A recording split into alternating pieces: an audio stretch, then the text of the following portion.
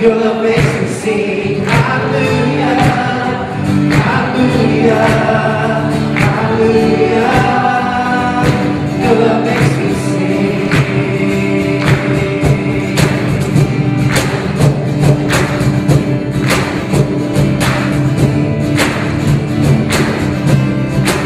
Love is amazing, sweet and shaky. Love is mountains, love is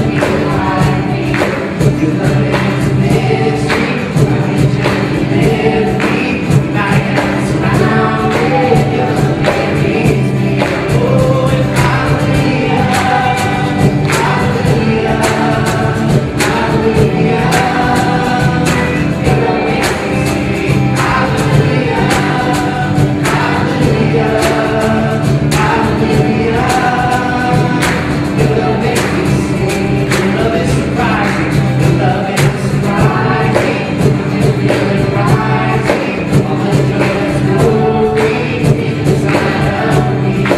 Every time I see you, I feel that it shines through. I feel that it's God's all around in me. Oh, and hallelujah, hallelujah, hallelujah. Your love makes me sing, hallelujah.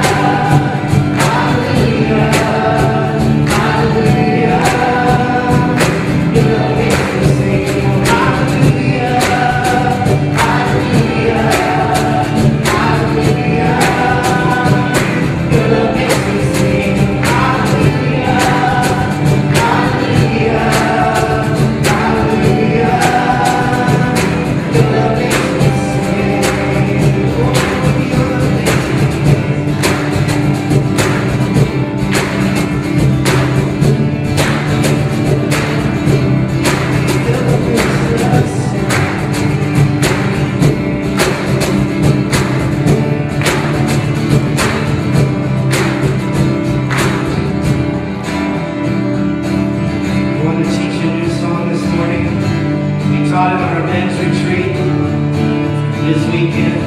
So the brothers, I know they're going to sing this out to the Lord. The chorus sings like this. Our God is greater, our God is stronger, God, you are higher than any other. Our God is healer, awesome in power, our God. Our God is greater, our God is stronger, God, you are higher than any other. Our God is healer, awesome in power, our God, our God.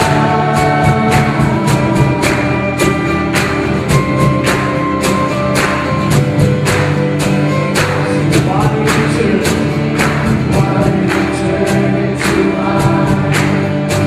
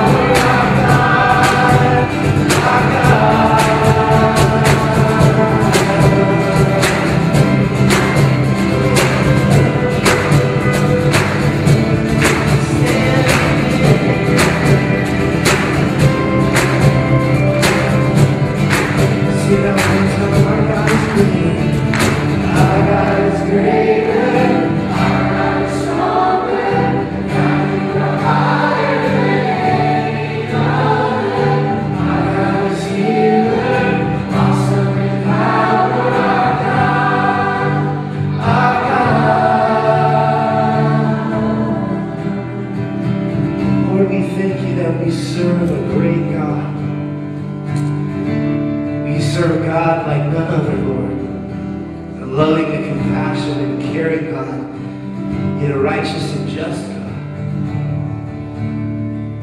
But how wonderful that we serve a God who loves and cares for us, desires for relationship with us. Lord, how wonderful that is. And Father, we are here this morning to proclaim how great our God is. And so, Father, we dedicate our service in your hands this morning, Lord, desiring for you to be exalted, Lord, desiring for you to reveal yourself to us in this place, Lord. We love you and we praise you. We ask these things in Jesus' name. Amen. Amen. Well, before you grab a seat, turn to your neighbor, introduce yourself. If you don't know them,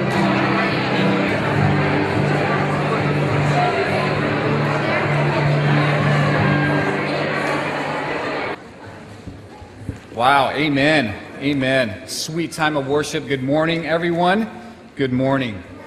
Good morning. Well, I am just compelled to share with you that our men's retreat this weekend was spirit-filled. Amen? Amen? Gary Stutz, why don't you stand up for a second? Look at that t-shirt. Look at it. Yes. Thank you. So I saw Gary's t-shirt and I was just totally bummed that I didn't wear mine today. It was an amazing time, and after I took a look at, I just looked at everything that had transpired over the weekend, and I had a chance to look back. What was impressed upon my heart yet again is that we have men here at our church that want nothing to do with what the world has to offer. Amen? And they want everything that has to do with the Lord and His righteousness for their lives. And you ladies, you can know that about the men in our church, and they desire to be obedient and to be submissive to the Lord and to further His kingdom. And we had a lot of inspiration from the Lord in doing that this weekend. So, ladies, I'm sure you'll hear a little more volume from the men today during worship. So that's just a little bit of warning. You may have to, hold a hand up next to your ears if there's a man next to you. So I'm just letting you know up front. So newcomers, welcome to our church. We are so blessed to have you here as we continue on in our study in 2 Thessalonians. We're actually beginning that today. We're glad to have you with us. We would love to be able to know how we might minister to you. And the best way for that to happen is inside of your bulletins, we placed a welcome form in there for you. So we would encourage you to fill that out. Let us know how we might be able to pray for you or any other need that you might have. And once you complete those, you can drop them off in one of the 2 tithes and offerings boxes located at the back of the sanctuary. And we will work on those requests as quickly as we possibly can. And also, as you're flipping through the bulletin, you'll notice various items. Our church is a very busy church in doing the Lord's work. We do a lot of activities together, breaking of bread and sharing fellowship with the fellow believers in our church. And we'd like to make mention of a couple things that are coming up. The first of which is you might have seen these Impact Rally forms around the church or on the information table. And I do want to give you a quick reminder that today happens to be the last day that you can attend a first session. So the last bus for the first session of the Impact Rally is this evening. We're having one started about a half an hour ago at Calvary Chapel South. I encourage you not to get up and attend that one because you're going to miss church service. So don't do that. But at 6 o'clock p.m., at Westgate Chapel up in Edmonds, if you really wanted to serve, you can head up there this evening. And yeah, that starts at 6 o'clock p.m. and you can catch the first session. So please be mindful of that. Also, concerning men, if you feel left out for some reason, you couldn't have the opportunity to attend the men's retreat, or you're kind of wavering and decided not to show up, and you just want to be blessed by what the Lord's doing in our men's, in the midst of our men's lives, we have the men's breakfast coming up this Saturday at 7:30 a.m. We're going to hear a special message by your senior pastor, Ron Sanchez. So I would encourage all you men, every single man here in the sanctuary, we would love to have you come out, and looking forward to spending time with you this Saturday. The next thing I want to mention is concerning our children's ministry.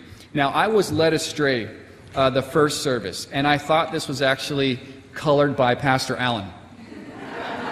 But that is not the case. It was actually done by Pastor Phil.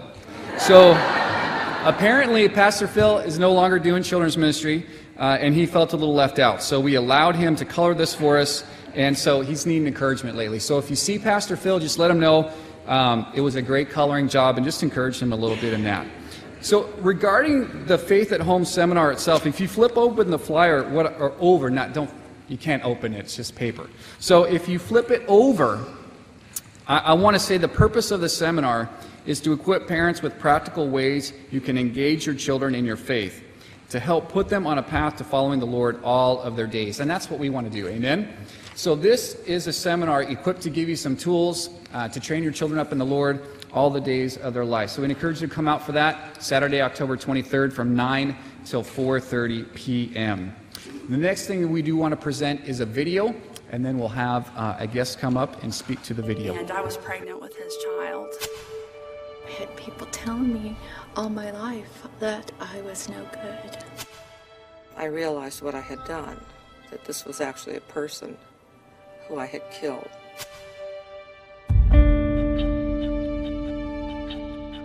My parents got divorced when I was a senior in high school, which led me into a path of sort of dabbling in drugs. I was told that I was evil, that I was a jinx, that I would never amount to anything. At 15, I became involved with a 27-year-old man, and I lost my virginity to him, and I became pregnant by him. We decided that an abortion was the best choice because we could keep it a secret. I started getting high, and it was a good place for me because I could get rid of some of that pain. I tried to commit suicide. I didn't think I was worth anything. I remember laying on the table, and I remember clutching my stomach, and I can remember the tears rolling down my cheeks as I gave up my child. I felt abandoned, I felt rejected by my parents, I felt rejected by God, by the father of that baby. It was just a numbness. It was like I had no pain. It was like being dead. All those things that I had stuffed for so long, the guilt and the shame and the anger and the grief just began to come out. I had nightmares. I ended up incredibly depressed, and I didn't know what to do. There was something wrong. There was something really wrong. There was something missing. And I had no peace.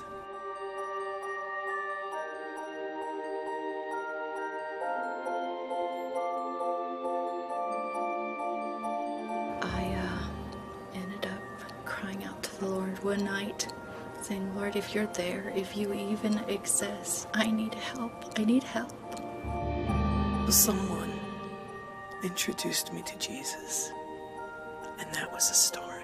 It was wonderful. It was a transformation. It was a true turning point in my life where I realized that this is not all that there is, that there is an eternal hope. Because if this was it was terrible. It was just terrible. I still had anger and guilt and shame, and I knew that I needed more healing. And so I went in search of a healing, and I found Healing Hearts. I went into that Bible study, and it completely transformed my life. God said, okay, it's time. We are going to clean out all that pus. Getting into that study and realizing that Jesus bore all the wrath. The anger and the bitterness that I thought I dealt with, the abortion, of course, that I could not move past. That his blood taking away my sin, there was no more room for God's wrath. God came in and just cleaned house.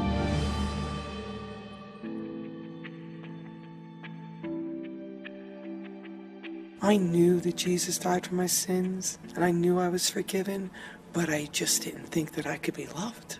I realized how much unconditional love that God could give me if I would just take it from him. All the years of pain, of abuse, of feeling like I deserved everything that happened to me was lifted. And I understood truly for the first time that even though I had made that choice as a Christian young lady, that he would still forgive me for that choice. That his blood still covered that choice. And he set me free. He gave me hope. He gave me a purpose. cleaned out my wounds. I never saw God as a father who loved me to that depth, that he didn't want me to be hurt. That when I was 5 years old, he was there with me. I went into that Bible study guilty, full of shame, depressed, angry, anxious, fearful of anybody finding out what I had done in the past. And Jesus met me there. He took all of it from me. And all I have now is an undying love and a gratitude that I am loved with an everlasting love that will never go away.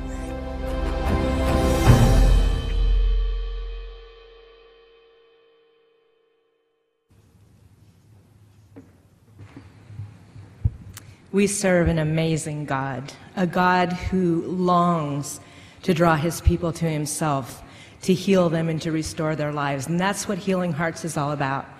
I want to tell you that all of the ladies that you saw in this video have been completely restored, and they're now serving God in their home churches, ministering to other women with the hope and healing that they have found. It's been truly humbling to me as I've seen God grow the ministry over the last 25 years, to see what he's done from my kitchen tabletop to literally now being represented in 39 states and 8 foreign countries, and still counting. We've lost count, actually. And all of you know that Pastor Ron has said that in the last 3 years, we knew we needed to move the ministry out of our home after 25 years and find another location. So we set out to go to Colorado Springs to establish our headquarters office. Well, that didn't happen. A man plans his ways, but God guides his steps.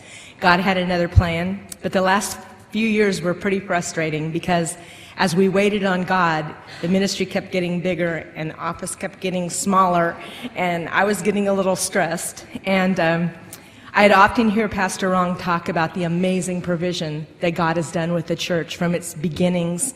Every time it grew, he'd provide another facility. And I would go, oh God, I want one of those stories. Please, Lord, I need one of those stories.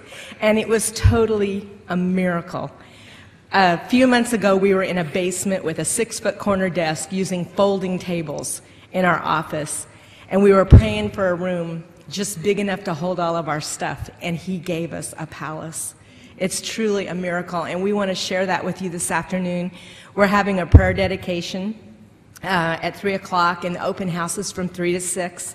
The address is in the bulletin, and we really do want you to come by and celebrate with us because it's just amazing. He just like took his finger. We had no idea we would have an office in Puyallup, and he just said, this is where I want you to be. And so that's where we are, and we're glad we're staying. But as I see what God's doing in this church, and I see how amazingly he provided this office space for Healing Hearts in Puyallup, my heart beats with anticipation because he's going to do something really big. I don't know what it is, but God loves Puyallup, and he loves everybody that doesn't know him in Puyallup. And he wants to reach out to those people and not only save them, but he wants to bind up their wounds. So come by and celebrate with us and have coffee and cupcakes. And anytime between 3 and 6, we'd love to see you. Thank you. Bye.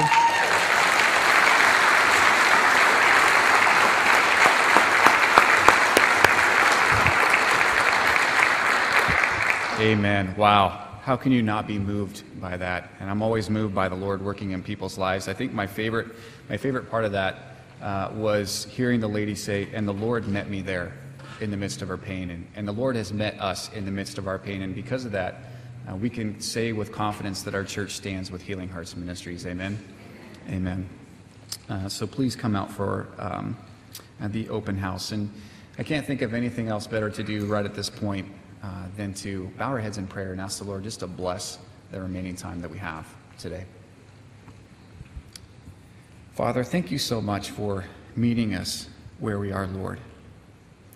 It says in your word that the Lord is near to the brokenhearted and saves those who are crushed in spirit. And Father, we are grateful for that, Lord. that you are near to us in our time of need. And you have come to us, Lord, in our time of need. And we have seen you do that in our very lives, Lord. And we ask that you would continue to do that, Lord, in other people's lives that need you desperately, Lord, that are going through difficult times. We pray that you would use us to reach them, Lord. We desire to be used by you, Lord. And continue to train us, Lord, and to refine us that we might do that in other people's lives. We ask these things in Jesus' name. Amen.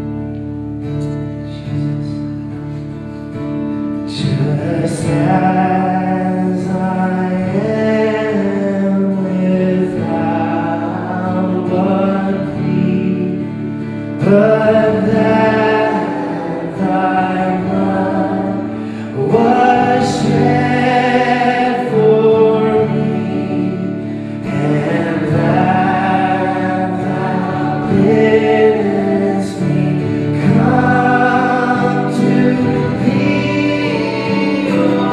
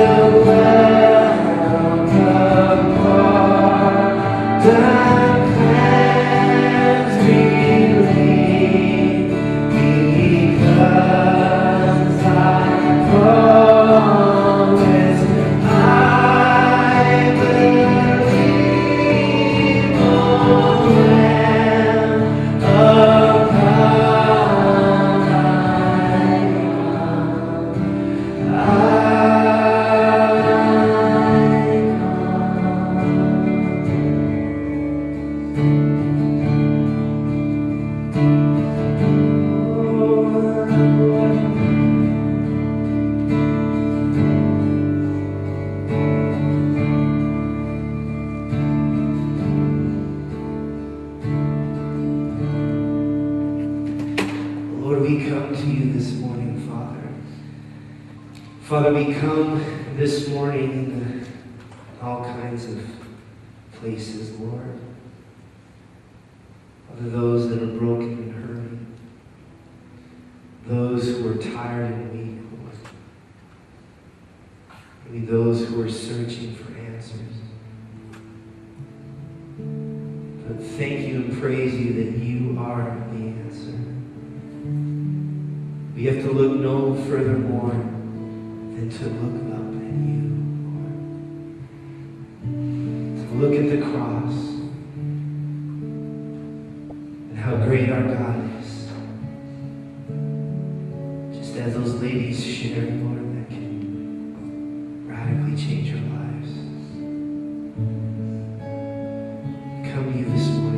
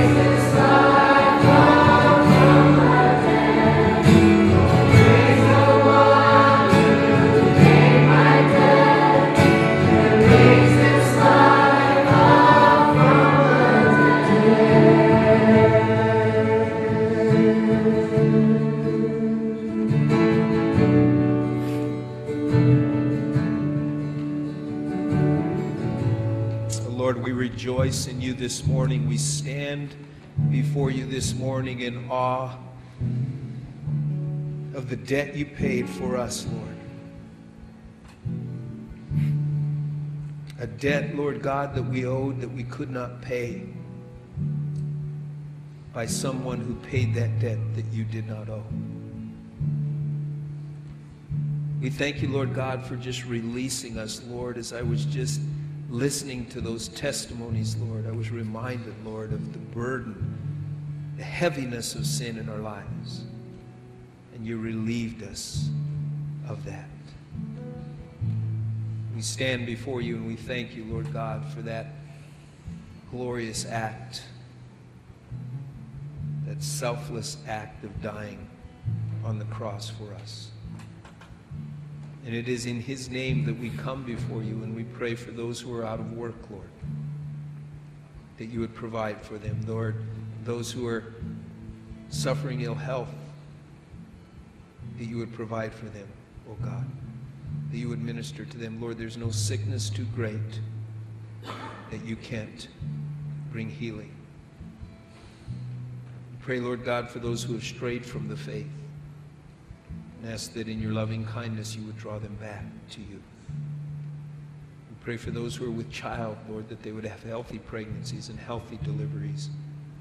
We pray for those ministries that are outreaches of our church, Lord. We thank you for Sue and Gary and their commitment, Lord, to ministering to the hurting hearts of men and women across the world. Continue to show yourself strong on their behalf, Lord. Give Sue wisdom and insight in how to lead the ministry you've called her to, Lord. We pray for those who are serving in our military. We ask that your hand would be upon them, keeping them safe. We pray for our nation, Lord God, our president and his administration, and we pray, Lord God, that you would give him a broken heart and that we would join him, Lord, in an attitude of repentance for allowing our nation to become a godless nation. Lord, we pray that you would show us what our role would be and how we might be able to stand in strength for righteousness. We pray for the Harvest Crusade that's coming up, and Father, we pray for us individually as a church that in boldness we would begin to reach out to the lost, oh God. Give us wisdom and insight on what that looks like. We pray for all of our missionaries. We ask that you would strengthen them this day, encourage them, give them vision and direction for their ministries, Lord. We thank you, Lord, for this church facility. We thank you for the opportunity to be here.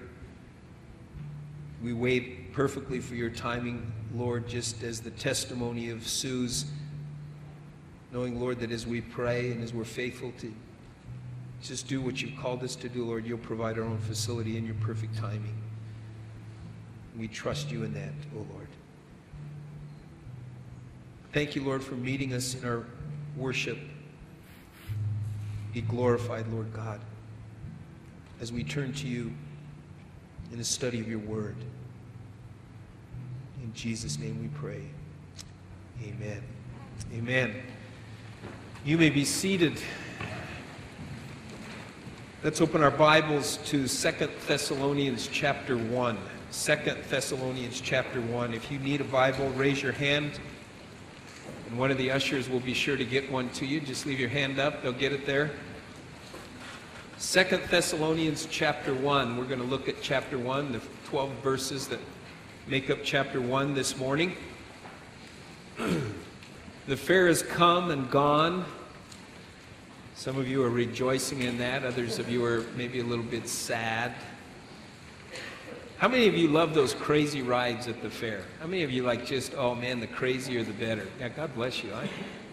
You know, my daughter and son-in-law and my daughter-in-law, Jackie, they love those crazy rides. And we were standing in line on the day of the fair, on our family fair day. We always go as a family and all the grandkids and everything. And we were standing on the ride in line for the zipper. Zipper. Now, you should know just by the word zipper That's not going to necessarily be the best ride you're going to want to take. But the Zipper, how many of you have ridden the Zipper? We were standing there waiting to hear the screams of Jackie and Jillian having fun. And if you've ever ridden a ride with Jackie or even stood within an earshot of her riding, all she does literally is scream. From the time she just screams. It's quite entertaining just watching that. But as we were standing there, watching them getting ready to get onto the ride, Jason noticed this sign and he said, "Check that sign out, Dad." And he took a picture of it, and here's what it said. Quote, "Warning, the Zipper is a violent and high-speed turbulent ride, exclamation point, that goes upside down, has sudden stops and jerks. All riders must be capable of holding on," good thing, "and keeping their head in an upright position." Now, I don't quite understand the head in an upright position. You are zipping around, you're turning upside down, and how are you supposed to hold on and hold your head in an upright position? And as I was thinking of those words, violent and turbulent, as I was considering the 3 chapters we're about to begin studying this morning, I couldn't help but reflect on the turbulent and violent judgment that awaits those people who take the things of God lightly. Those who love to think of Christians as a bunch of weak and superstitious people. Those who like to accuse us of using Christianity and the Bible and Jesus as a crutch. Those who have no regard for God. And when that judgment comes, the Bible tells us that it will make the Zipper look like a Shetland pony ride, compared to the traumatic, eternal experience that the judgment of God will be on the unrepentant sinner. And God's word is full of warnings, warning people of the impending judgment that is to come. And if you're not serious about being a Christian, 2 Thessalonians is not one of those easy reading books, certainly at least not the first chapter we're going to be looking at this morning. So will you stand with me as we look at 2 Thessalonians chapter 1, beginning in verse 1. The Apostle Paul writes, and he says, "Paul, Silvanus, and Timothy, to the church of the Thessalonians, in God our Father and the Lord Jesus Christ. Grace to you and peace from God our Father and the Lord Jesus Christ. We are bound to thank God always for you, brethren, as it is fitting, because your faith grows exceedingly, and the love of every one of you all abounds towards each other, so that we ourselves boast of you among the churches of God for your patience and faith in all your persecutions and tribulations that you endure, which is manifest evidence of the righteous judgment of God, that you may be counted worthy of the kingdom of God, for which you also suffer. Since it is a righteous thing with God to repay with tribulation those who trouble you, and to give you who are troubled rest with us when the Lord Jesus is revealed from heaven with his mighty angels, in the flaming fire, taking vengeance on those who do not know God and on those who do not obey the gospel of our Lord Jesus Christ. These shall be punished with everlasting destruction from the presence of the Lord and from the glory of his power, when he comes in that day to be glorified in his saints and to be admired among all those who believe, because our testimony among you was believed. Therefore we also pray always for you, that our God would count you worthy of this calling and fulfill all the good pleasure of his goodness and the work of faith with power, that the name of our Lord Jesus Christ may be glorified in you and you in him, according to the grace of our God and the Lord Jesus Christ." Father, we come before you humbly, and we're sobered by these words that you have preserved over the centuries. We know your word is living and active. It's sharper than any two-edged sword, and we avail our hearts to you this morning to speak to us. We give you free rein, Lord God. We want to be changed. We want to be transformed. We want to be equipped with what our response is to be to the craziness that's going on in the world around us. Put a hedge of protection around this place, around our hearts, around our minds, around us as your church, that we might hear clearly that which you have for us. In Jesus' name we pray. Amen. Amen. You may be seated. Well, this obviously is the second of two letters that Paul wrote to the church at Thessalonica. The first, which we just finished last week, and then this one, which is believed to have been written shortly after the first letter. Paul established the church at Thessalonica on his second missionary journey. And at the time of this writing, the church had probably been in existence for 2, maybe 3 years. We know that Paul spent 3 Sabbaths there, 3 or 4 weeks there ministering to them, and the transformation in their lives was so radical because they just embraced the things of the gospel just so simply. The gospel is not complicated. The occasion for Paul's writing of this letter seems to be that there may have been some misunderstandings about Jesus' second coming, and the church is trying to understand what their responsibility and what they were to be doing, given the fact that the Lord could come back for his church at any moment. And they were facing great trials and persecutions during this time. And some had just figured, well, since the Lord's going to come back any moment, we'll just kick back. And they had quit working and they had grown idle. And there were some who felt that because of the persecution and the trials and the tribulation they were experiencing, having stood strong in the faith, they felt that they were experiencing the day of the Lord already. They felt like they perhaps were in the great tribulation period. And so Paul is writing, as the Bible scholar Warren Wiersbe describes, to encourage the suffering, to enlighten the confused, and to warn the careless. Now, whenever we're reading a text like this that sometimes can be hard to reconcile with the things that we see going on in the world today and the pressure to just dumb down the gospel, we need to understand how intensely the enemy will work to distract us from the work that the Lord has for us, especially in these last days in which we're living. We need to be reminded that the enemy, that Satan and all of his demons, all of his cohorts, his army, hates God and hates God's children. He hates us because we are lovers of God. And he'll do anything and everything that he can to bring confusion into any situation, confusion to the scriptures, and if possible, confusion to you as a believer as to the things the Lord is saying in regards to his return, in regards to your salvation. He always wants to lie to you. That's his whole thing. In fact, Jesus described him as the father of lies. You realize it is not possible for Satan to tell the truth. And so Paul is just addressing some things that they had been misled in. He doesn't care. Satan doesn't care how you're misled. He doesn't care how it happens.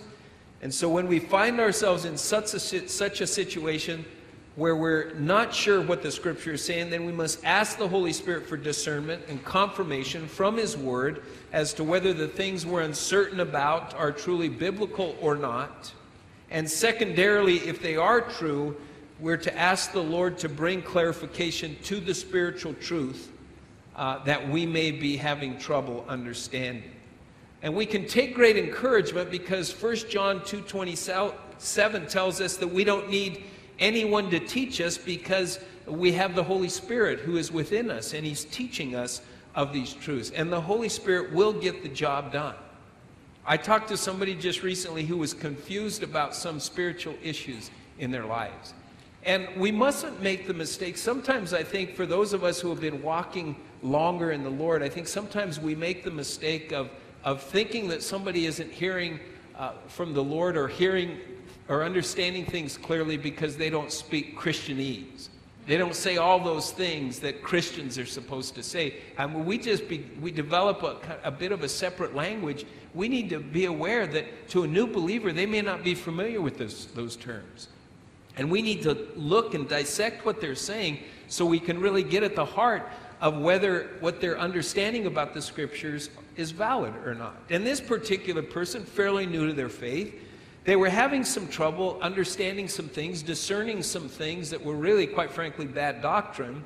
And I had to reassure them that they were definitely hearing things clearly. In other words, the Holy Spirit was doing his job. And he will never steer you wrong. If you're unsure about a bit of Scripture, just say, Lord, I need you to show me. I need you to reveal to me what these Scriptures mean. And he's faithful to do that.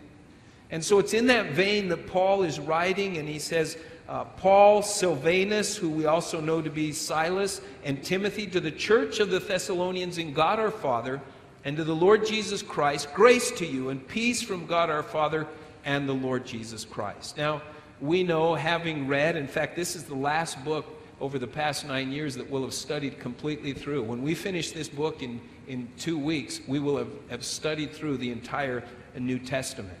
And in every one of Paul's 13 epistles, in his 13 letters to the churches, he always included grace and peace from God the Father and the Lord Jesus Christ. And I believe that he did it intentionally to remind the church, to remind us, first and foremost, where it is that true grace and true peace come from. You see, before we can accept and appreciate and understand the judgment and the wrath of God, you heard me correctly, I said to appreciate it. As believers, we need to appreciate the wrath of God in the same manner that we appreciate the love of God. Before we can accept and appreciate and understand the judgment and wrath of God, we must understand his grace, his unmerited favor. For without an understanding of his grace, then we'll never fully understand his true nature. Yes, he is a God of love, but he is also a God of righteous indignation. And the Bible tells us in Ephesians 2:8, for by grace you've been saved through faith, and that not of yourselves, it is a gift of God, not of works, lest any man should boast. We need to understand that God's gift of salvation is his grace towards us. It's a gift to us. It's undeserving. There's nothing we can do to deserve salvation. In fact, quite the contrary, we deserve condemnation. And one of the reasons that people don't understand or appreciate the grace of God is because they truly think that they are undeserving of his judgment and wrath. And the moment you think you're deserving of something from God other than punishment, then you're really thinking way too highly of yourself, and you're demonstrating an ignorance of who God really is and how holy he is by nature and how unholy we are by nature. But you see, once we understand what we truly deserve, God's judgment and punishment, and instead, because of God's grace, you receive his love and forgiveness, you receive what it is that you don't deserve, then you do deserve or don't, then it's then and only then that true peace comes into your life, no matter what you're going through. And isn't that what we saw on the video? Hearing the testimonies of these women, you could just see the heaviness of their sin, not believing they could ever be forgiven, not believing that they could ever be loved. And then you just see the transformation as they began to talk about when they met Jesus. And I'll guarantee you that there wasn't anybody there scripting that. Oh, you know what? The transformation wasn't quite enough. Can you give it a little bit more punch? No. You just start talking to any of you. You start talking to me. You start talking to any number of you about what your life was before you met Jesus Christ. And you're going to be with the hell, oh, this is what I was. And then I met Jesus. And that's what it is. It's what he does for us. Ephesians 2:13 says, but now in Christ Jesus, you were once far off. You've been brought near by the blood of Christ, for he himself is our peace. Jesus is our peace. Now he says in verse 3, we are bound to thank God always for you, brethren, as it is fitting. Now, we know from Paul's first letter why it was he was so thankful for them. We know from 1 Thessalonians chapter 1, he said, we give thanks to God for you, always making mention of you in our prayers, without ceasing, remembering your work of faith, your labor of love, and your patience of hope. Paul was blown away by their eagerness to embrace the simplicity and the power of the cross and the resurrection, how they faithfully served the Lord as they were patiently awaiting for his return. He also said in 1 Thessalonians chapter 2 that for this reason we also thank God, that when you received the word which you heard from us, when you received the gospel, you welcomed it not as the word of man, but as it is in truth, the word of God. And so here in Paul's second letter, he loved the church at Thessalonica. He adds two more things. First, he says, because your faith grows exceedingly. And second, because the love of every one of you all abounds towards each other. Now, I love this picture of the Thessalonians' faith here, that from the time that Paul had first shared the gospel with them until the present, their faith was still growing. In fact, Paul says your faith grows exceedingly. And there's nothing more encouraging than when you find someone who, as the years have passed, have a fervent faith in the Lord that is just continuing to grow. I just love talking to people. Oh, man, I haven't heard from you. How's it going? Oh, man, you wouldn't believe some of the things the Lord is doing in my life. That is so encouraging. And yet few things are more discouraging than when you find out that someone who once seemed to have that vibrant faith and love for Jesus, that they now have a faith that is weak or non-existent at all. I got a phone call this past week from a family member, a niece, one of my nieces in Colorado, and she was very distraught, and she was telling me that her husband wanted a divorce, husband of 6 years. And here was a young man once professed a knowledge of God and a desire to serve him, and in fact had served him in a music ministry and a group of guys that would go around and minister in churches doing some rap music. In fact, I'll never forget meeting him, and he kind of had that little rapper look to him, and I always would tease him about that a little bit, and he introduced himself to me as DK, which stood for Demon Killer. That was his rap name. And the more I talked to him, I said, I'd like to have a rap name. I said, can you give me a rap name? I can't rap, but can you give me a rap name? And he said, well, let me think about it a little bit. And pretty soon he said to me, I got one for you. And I said, what is it? And he goes, Mr. Clean. He says, you are Mr. Clean. And my heart was broken as I agreed to call him, and I called him, and you could just hear the heaviness. I said, what's going on? He said, I said, DK, this is Mr. Clean.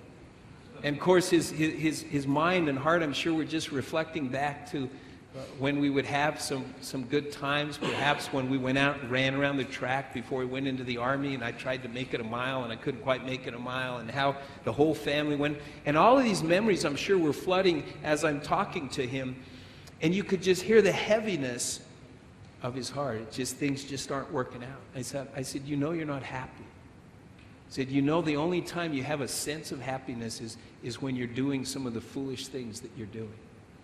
And you could just hear that heaviness. His faith had fallen to the wayside. It's so very sad.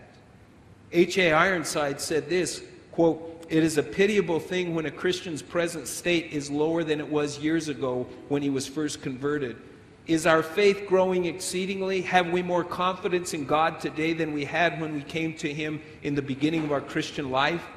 Have we so proved and tested Him through the years that we can count on Him now in a larger and fuller way than we did when we were first brought to know Him? If this is not true, then it is evident that we are in a backslidden condition, end quote. And the most wonderful thing about our God is that while this can be the reality in every person's life, if they let their guard down, if they take their eyes off of the Lord, that no matter what place God may find us in, that all we have to do is be willing to come back. All we have to do is be willing to repent, to ask God's forgiveness, and God is ever waiting to receive us back if we repent and ask His forgiveness. And I'm continually amazed at how much God loves us and how willing He is to restore us to Himself. It is so incredible. Well, not only was their faith growing, continuing to grow, but Paul says their love for one another was growing as well. He says the love of every one of you all abounds. That word means superabound toward each other. I love that about our church. You know, this after second service, we're going to have a church potluck, and we're just going to be abounding in love for one another and abounding in food with one another. I love that our love superabounds towards each other. We really saw that this weekend at the men's retreat, laughing and competing and just having a good time, getting fed and crying. We were crying. I mean, this was if it almost sounds like an oxymoron, but it was a men's retreat cry fest. I mean, there was just guys crying, and at one time I was getting all choked up and tears were coming, and Pastor Jason was teaching, and he's got tears in his eyes. He goes, "Don't cry on me." And I'm just looking at him, and I'm just thinking, and he started talking about how we're good soldiers. And I just started chuckling to myself. I say, "What kind of good soldiers?" I'm a good soldier. We're soldiers. Their love was abounding toward one another. We're committed to love and to care for one another. So much so, verse 4 says, that we ourselves boast of you among the churches of God, for your patience and faith in all your persecutions and tribulations that you endure. Now, I want to look at this for just a moment, and I want to share with you that the Lord really rocked my world. As I was rereading this text and meditating on it, I was struck by these words, "in all your persecutions and tribulations that you endure." And the Lord really spoke to me of how little I've suffered from persecutions and tribulations. Now, what do I mean by that? I want you to think with me for a moment about suffering. Because it dawned on me that so often our suffering as Christians is really measured no differently than the suffering of non-believers.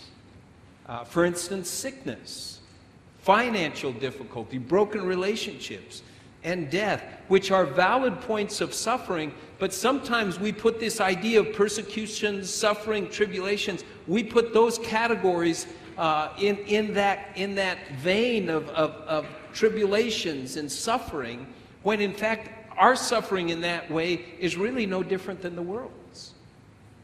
But it dawned on me as I was thinking about what Paul was saying here, and I was compelled to ask this question: how have I suffered in regards to living out my faith? What is it that I've suffered from in regards to living out my faith? Ironside again said this, quote, "One could not be a Christian at all, could not be indwelt with the Holy Spirit, and not suffer with Christ. The very fact that we belong to Him and have received a new and divine nature makes us suffer as we go through this world which has rejected Him. But to suffer for Him is something more than that. It is to take so definite a stand for Him that we become an object of the world's hatred. And it is as we are thus prepared to endure grief and wrong in faithfulness to Christ that we have the opportunity to prove ourselves worthy of the kingdom of God to which we belong by the new birth."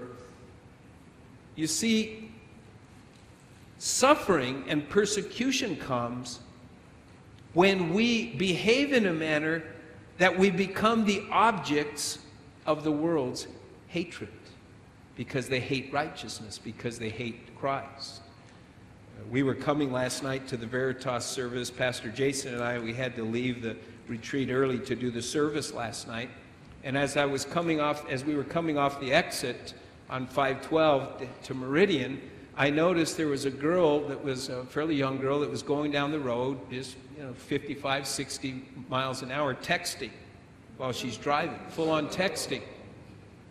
And of course, many of us are aware of the sad news, the very sad news of this little toddler, as this car was parked up in Bellingham, stopped to let a mother and her 8-year-old and 5-year-old and toddler cross the street. And there was a girl, 17-year-old high school girl, Bellingham High School, hits the back of the car full speed, pushes it into the family, and kills the little toddler girl. And it believes, they suspect that there could have been some cell phone involved there. And I don't know if it's my older age, I don't know what's going on, but I looked at this girl and I tapped on the window as if that was going to get her attention. And then I said, Jason, honk your horn. And so he honked her horn, and she turned and looked at me, and I went. She put one finger up as well, but it wasn't doing this right now. She just full on gave me the bird. That's what she thought of what it was that I was saying. Listen, people in disobedience, they hate to be reminded of truth. They hate to be reminded. And so I asked the Lord, Lord, how much have I suffered for the sake of the gospel? And I realized not that much. Now, I didn't feel condemned. I didn't feel like the Lord was ashamed of me or anything. But simply he drew me to wanting to consider, one, why is it that I've not suffered more, Lord? And number two, is there something I need to change in my life? Is there something I need to pray for in my life to change that? And as I continued to meditate on that, I realized that there have been times in my life when I've suffered for the gospel's sake, and I realized that it has been when those family members who once professed a love for the same Jesus that I serve, only to find out that they no longer did, that they drifted away, and consequently the persecution came. Oh, aren't you holy? Oh, I guess aren't you just so perfect? Many of you have heard those things. And as we consider what Paul's saying here in the context of Paul's letter, I think it's important to recognize and to understand that if we're living the Christian life that the Lord intends us to live in, we're going to face suffering through persecution and tribulation. And to be honest with you, I'm getting excited about it. You could pray for me. You could say, Lord, we heard in the study today that Pastor Ron wants to get persecuted more and wants more tribulation for standing in faith for the gospel. I'm giving you full permission to say, Lord, bring it on. Dear Lord, give me the strength as you give my wife the strength as that happens. But you see, that's what being a Christian is all about. Paul said to Timothy, 2 Timothy 3:12, yes, and all who desire to live godly in Christ Jesus will suffer persecution. And that persecution will oftentimes come from those you love the most and who are supposed to be loving you in return. We must be renewed in our understanding that this is just part of what it means to be a Christian. We need to accept this truth and then recognize that we are in good company with others in the body of Christ. How cool is it going to be if when we all rise up as good soldiers and just as we were exhorted, endure hardship? I love what one of the teachings said. It said that we as good soldiers must endure hardship. And the pastor made this point. He said the hardship is guaranteed to come. It is going to come. But the only thing that is optional is whether you'll endure or not. So hardship is going to come. Opportunity is going to come when we can stand for Jesus Christ. But the question is what will we do when we're given that opportunity to stand? And we can take great comfort in such times of persecution through our Lord's words. John 15:18, when Jesus said, if the world hates you, you know that it hated me before it hated you. I think furthermore, it's important to understand the spiritual truth that when we're facing persecution and tribulation for our faith, it actually serves to further advance the gospel and strengthen our faith in the process. When you look at church history, you will find that in every instance, including the book of Acts, chapter 8, when they stoned Stephen, and everybody gets a little worried and freaked out about it. And what do? It says that the church scattered throughout Judea and Samaria, just scattered everywhere. And what did? They started preaching the gospel. You see, there's power when people witness others who are willing to lay down their life for the sake of the gospel. And so Paul says in verse 5, which is manifest evidence of the righteous judgment of God. In other words, such persecution comes as a direct result of, it's manifest, it's made evident by the response of the unbeliever or the nominal believer's response towards the righteous judgment of God. That you may be counted worthy, he says, of the kingdom of God for which you also suffer, verse 6, since it is a righteous thing with God to repay with tribulation those who trouble you. Now we talked about this idea of righteous indignation. We talked about the wrath of God in our study through 1 Thessalonians. But it bears repeating because it's a common theme throughout the Bible. Paul says, look what he says here in verse 6. He says, it is a righteous thing with God to repay with tribulation those who trouble you. We must never think that God's judgment, and in this case tribulation upon those who trouble the cause of Christ, is unrighteous. God can do what he wants to do because he's God, because he created us. Since we are his creation, since he makes the rules, we're obligated to follow, and we should have no complaint with the consequences of disobedience. Amen? We should have no complaint with that.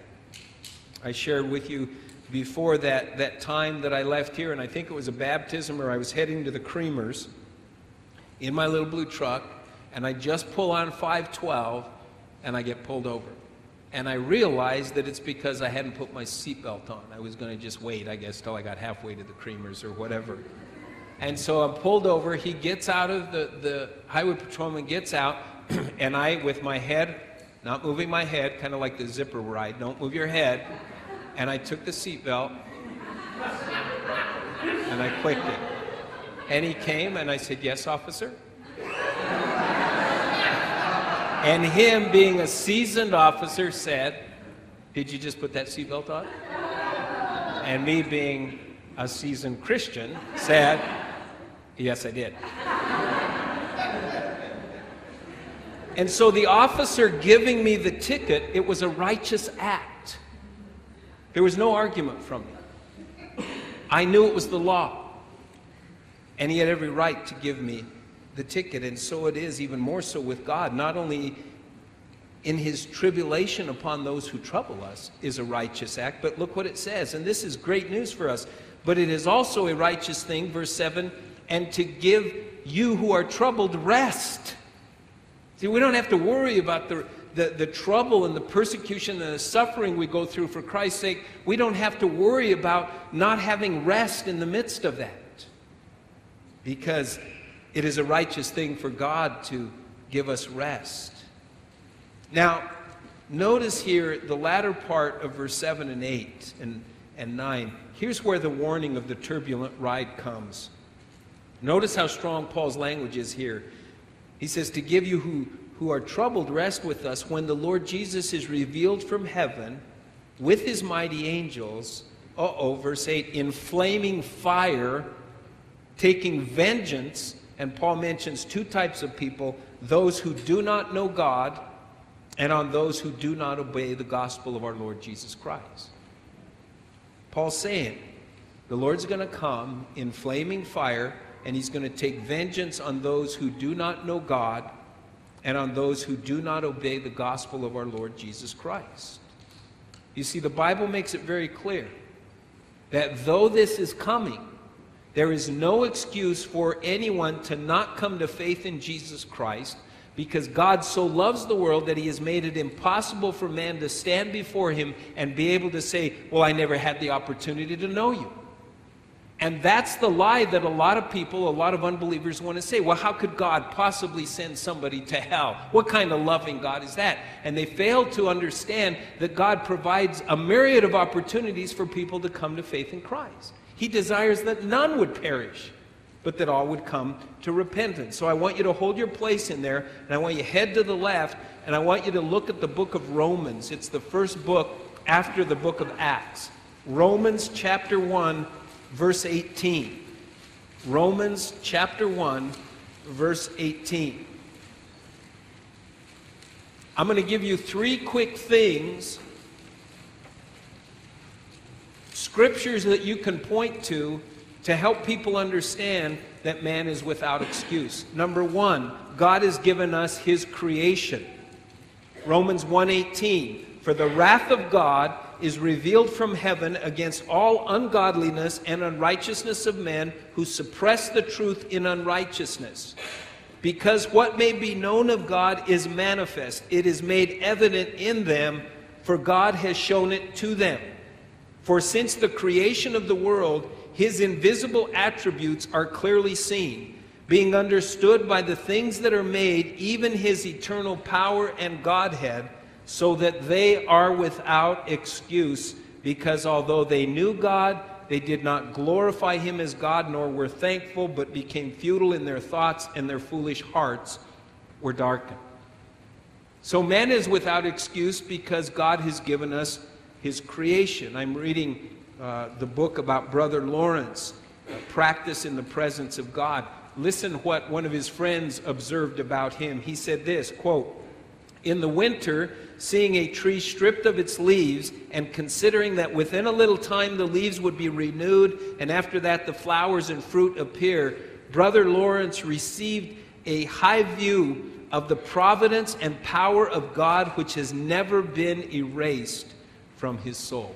End quote. In other words, he studied, he looked, and he pondered creation, and he realized that God was real, that God existed.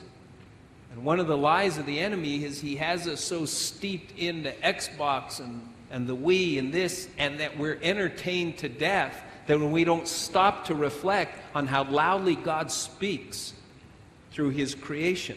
Secondly, turn to the left one past Acts to John chapter 15, verse 26. John 15, verse 26. First, man is without excuse because he has given us his creation. And then here in John 15, 26, man is without excuse because he's given us the Holy Spirit. Verse 26, John 15 says, "But when the Helper, that is the Holy Spirit, comes, whom I shall send to you from the Father, the Spirit of truth who proceeds from the Father, he will testify of me." In other words, he's going to tell people about Jesus. That's what his role is. 1 Corinthians 12:3 says, "Therefore I make known to you that no one speaking by the Spirit of God calls Jesus accursed, and no one can say that Jesus is Lord except by the Holy Spirit." So God has provided through the Holy Spirit that man would be without excuse. Look over at John 16, chapter 16, look at verse 8.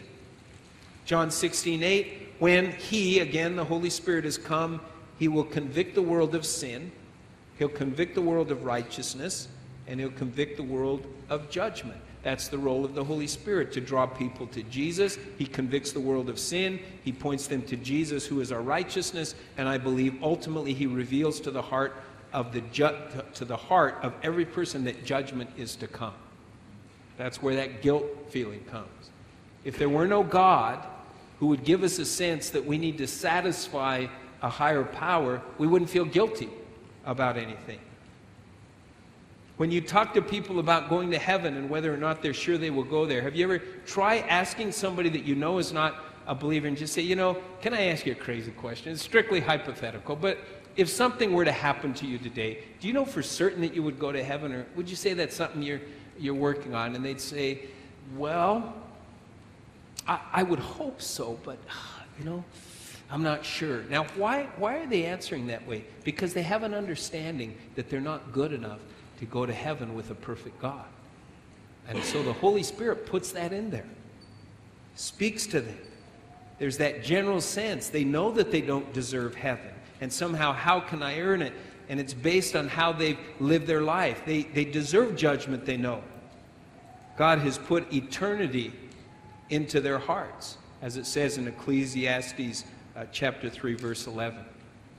And then third, God has placed us in the perfect place and time for the purpose of receiving Jesus. I want you to turn with me one book over to the right to Acts chapter 17. Acts chapter 17, verse 26. Man is without excuse because God has revealed himself in his creation. He's without excuse because he's revealed himself by the Holy Spirit. And here in Acts chapter 17, we see that he is without excuse because he's placed us in the perfect place and time for the purpose of receiving Jesus. Look at verse 26, Acts 17. "And he has made from one blood every nation of men to dwell on all the face of the earth, and has determined their pre-appointed times and the boundaries of their dwellings, so that they should seek the Lord in the hope that they might grope for him and find him, though he is not far from each one of us." So man clearly is without excuse. Now go back to 2 Thessalonians. Because it's hard to wrap our mind around what we're going to read in verse 9 and what it is that awaits those who reject God's truths unless we fully understand how many opportunities God has provided man to be saved. When I was working in downtown Seattle, there was a carpool lane that was an exit into the main part of the city. And some of you may know which exit I'm talking about. I think it moved you onto James or someplace right there in the heart of downtown. And if you don't take that, if you're not in a carpool, you have to take the longer one. It takes you longer to get there. It just didn't make sense to me. And they didn't ask me when they were planning the traffic and all of that.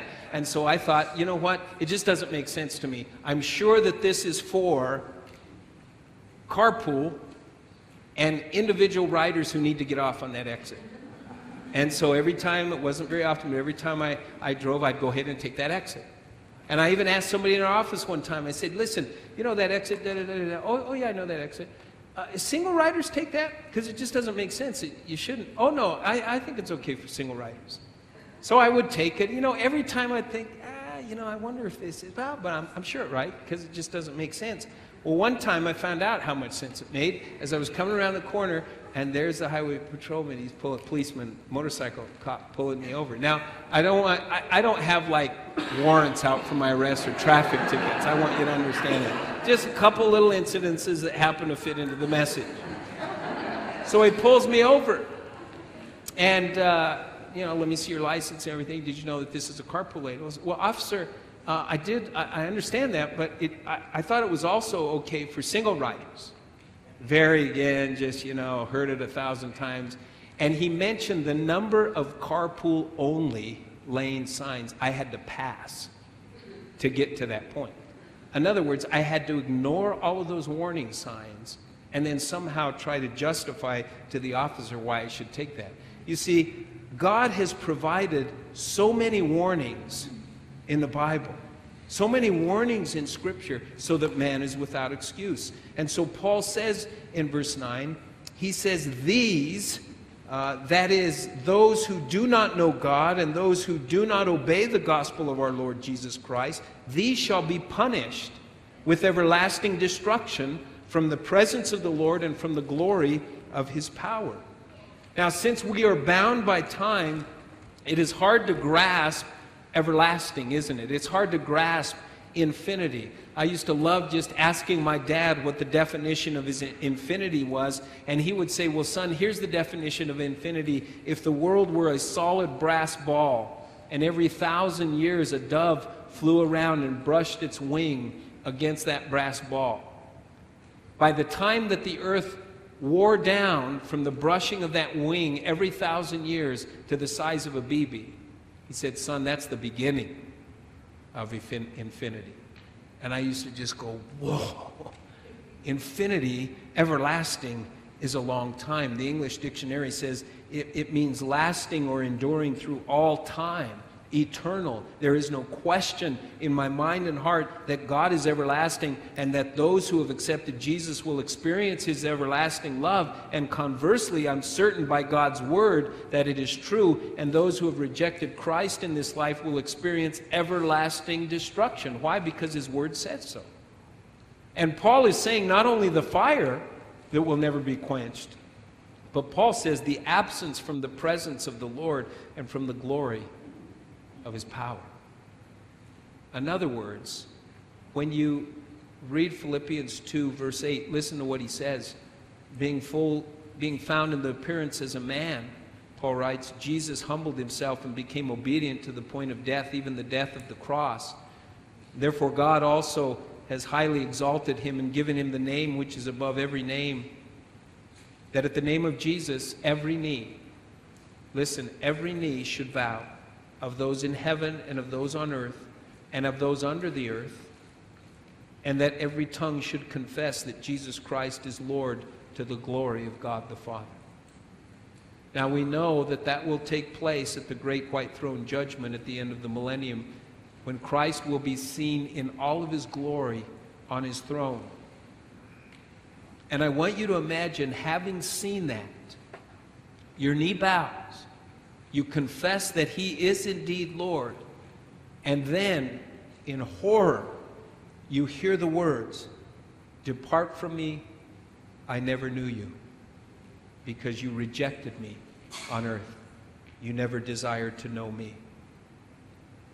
Paul says this will take place in verse 10 when he comes in that day, at his second coming, to be glorified in his saints and to be admired among all those who believe, because our testimony among you was believed. Testimonies are such powerful things. We've heard 3 of them this weekend, and God really moved through them. The Lord really spoke to my heart. This was the best men's retreat that I've ever been on, in the way that the Lord moved and spoke to the power of a testimony. That's what we saw. I mean, I've seen it 2 or 3 times. I get choked up every time. That's the power of a testimony. And Paul is saying that because our testimony among you was believed, therefore, verse 11, he concludes, we pray always for you that our God would count you worthy of his calling. We're counted worthy as we're found faithful in Christ Jesus, and fulfill all the good pleasure of his goodness and the work of faith with power. Why? He says that the name of our Lord Jesus Christ may be glorified in you, and you in him, according to the grace of our God and the Lord Jesus Christ. God loves us. He gave us the Holy Spirit to empower us and to equip us for the work of the ministry, to be able to withstand the persecution and the suffering that comes for taking a stand in him, and to be able to find rest and peace. That is a righteous thing as well. Oh, how I long to fulfill all the good pleasure of his goodness in my life, to experience his work of faith with power. Oh, I'm praying for a church. Your leadership's praying, Lord, move in power in our church. I long to have the name of our Lord Jesus Christ glorified in me, glorified in my life. And then how this works, I don't completely know, but I believe it to be true because it is in God's word that somehow I will be glorified in Jesus. I pray that that would be your heart as well. Oh, I rejoice in the day that we continue to grow in an understanding. If we begin to grasp these truths together, as Sue was saying, look out, look out. And I will say that there is a momentum that is building in hearts that are being transformed. There's a momentum building in our youth ministry. And we need to just fasten our seatbelt, because it is going to be a thrilling ride. It already is. Father, we ask that you would help us to fulfill all the good pleasure of your goodness in our lives. We pray that you would give us a longing to experience your work of faith with power. And may the name of our Lord Jesus Christ be glorified in our lives, and in turn that we may be glorified in him. Lead us, Lord, as individuals by your Holy Spirit. Lead us, Lord, as your church, your church. Lead us by your Holy Spirit. Let's just still our hearts before the Lord in these closing moments and prepare our hearts for communion with no movement in the sanctuary. Let's still our hearts before him. And let's focus on the blood that was shed on Calvary, that we might know with certainty that we're spared of the righteous indignation, the wrath of God that is to come. And I pray that as we consider that we've been saved by the blood of the Lamb, that we would have a burden to take such a stand for Christ that others would come to know him as well. You know, somebody was willing to pray for us and to tell us about Jesus. And there may be some of you that maybe you're discouraged. You know, prior to the men's retreat, I was coming through a little bit of time of discouragement. I didn't want to in any way drift from the faith, but I wanted more of the Lord. And I was weary by people who just weren't eager to embrace the power of the cross. And oh, the Lord answered that prayer and filled me to overflowing.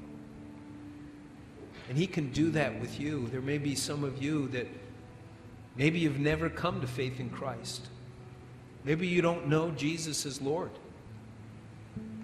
Maybe you're concerned about hearing those words, "Depart from me, for I never knew you." Well, He's waiting for you to call upon His name. And the Bible says that all who call upon the name of the Lord shall be saved. All you need to do is say, "Lord Jesus, I'm a sinner. I realize by your word that I'm toast without you. Take my sin. Forgive me, that I might receive you as Lord and Savior." As we worship the Lord and as we surrender our hearts and the communion emblems are being distributed, just hold on to them. We'll take communion together. If you're not a believer, and oh, I pray that everyone is, but if you're not, the Bible's clear that the Lord's Supper is not for you, but pray that prayer of confession. Become that new creation in Christ, born again of the Spirit, and you're free to partake. Don't wait. Cry out to Jesus. Well, let's just bring our hearts before Him in worship.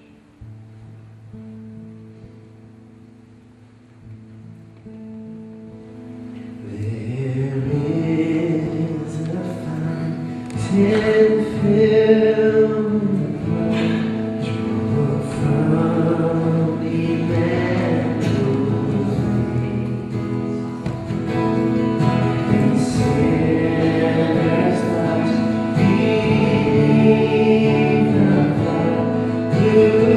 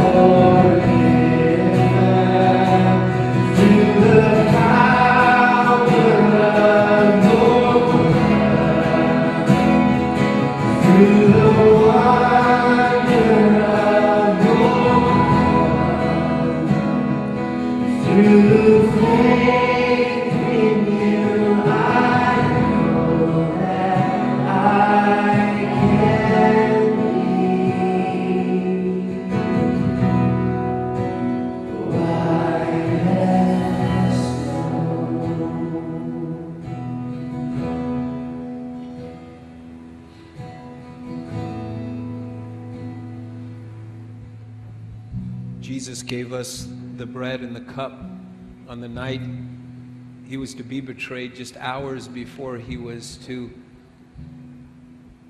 be crucified, because he wanted us to be reminded of our sins being washed away. And I'm not sure we fully understand how profound that is. That our sin once separated us from a holy God. And because he so loved us, he provided a way for our sin to be dealt with and washed away. Jesus, within hours of his crucifixion, said, "This is my body. This bread represents my body, which has been broken for you." And he said, "As often as you eat this bread, do it in remembrance of me." As we eat the bread together this morning, let's be mindful of his body on the cross, paying the penalty for our sins that had not been dealt with would have condemned us to hell. Let's partake together.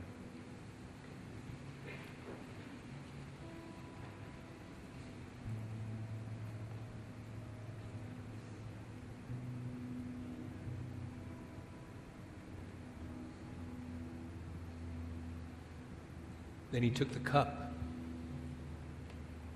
and he said, "This is the cup of my blood, the new and everlasting covenant." And what was significant about that is the only covenant that the people knew at that time was the old covenant that they could not live up to. The old law, which Paul said was the tutor to bring people to Christ. And so what he was saying, you no longer have to live by a bunch of rules and regulations that you can't follow. But you now live by the new and everlasting covenant, my blood, which has been shed for the forgiveness of sins. What a glorious thing that is. Let's stand together. As we drink the cup together, let's be mindful of that new and everlasting covenant that, as we sang, has made us white as snow. Though your sins be as scarlet, he's made them white and pure. Let's drink together.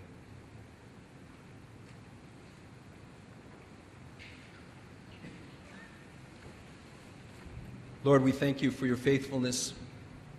We thank you for your goodness. We thank you for your willingness to give of your Son. And Jesus, your willingness to die for us. We thank you for the Holy Spirit that speaks to us and gives us the encouragement, Lord God, that all are without excuse. And we thank you, Lord, that we stand before you forgiven. Lord, we ask that you would bless the food we're about to eat to the use of our bodies. We pray, Lord God, that you would bless the hands that have prepared it. Strengthen our time of fellowship. Be glorified in it. May our love abound in it as well. In Jesus' name we pray. Amen. Amen. I want us to close just with that chorus. I'll be available up here to pray with or encourage any of you that may need prayer. And just a couple of just practical suggestions in going through the line for the food. If you wouldn't mind making sure that you're with your kids when they go through. As you know, their eyes tend to be a little bit bigger than their stomach, and they end up with 4 or 5 pieces of chicken and everything, and they're good to go, and then they go buy the brownie thing and get the brownie and fill up on the brownie. So help them out. And if you see we've got monitors that are actually watching some of your adults that take more than you should, and we're going to make you sit there and eat all your food until, I'm kidding, we're not going to do that. But you get the idea. Just watch your kids if you please could. Sometimes even with the hospitality, we'll send your kids, go get your mom and dad.